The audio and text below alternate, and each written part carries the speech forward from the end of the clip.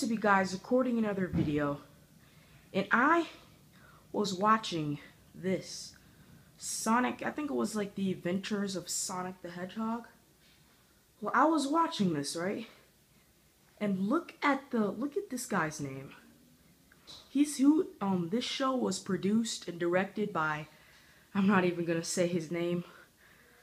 Oh my god, that's hilarious. Like, the mother that named this child. Like, oh my god. I watched the first episode and I saw it. And I'm just like, oh my god. Oh my god. Whoever come up with these names. Like, if that's his real name, I feel so ashamed right now. Wow, why do I feel ashamed? I should feel ashamed for the mother. Oh my god. So, this is a new type of video I'm doing. It's kind of like a vlog. So this is going to be vlog day 1, and there will be a title.